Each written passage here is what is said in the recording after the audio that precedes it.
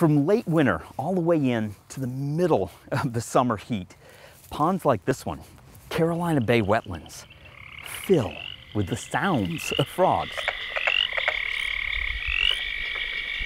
Imagine this little wetland behind me here with hundreds of frogs calling during the breeding season with a cacophony of noise. That's pretty much the situation we have going on in this pond, especially as the sun starts to go down.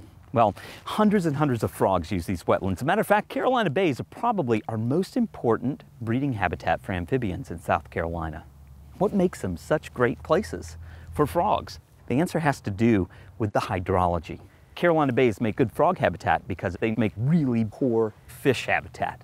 You see, most Carolina Bays are what we term isolated wetlands that have fluctuating hydrology. And that means that the water levels don't stay constant. So typically during the wintertime, they'll fill up with water. And then in dry summers, when we don't have a lot of late afternoon thunderstorms, they'll dry down, sometimes drying out completely. And when they dry out completely, fish can't survive.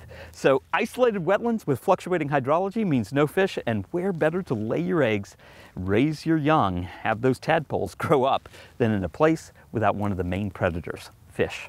Not only are there hundreds of individual frogs in bays like this, but the diversity of frogs here is higher than in any other habitat. Matter of fact, right here in South Carolina, we've documented 25 species of frogs breeding in Carolina Bays. Even here in the South Carolina Botanical Garden in our leaky pond, we've documented 12 breeding species.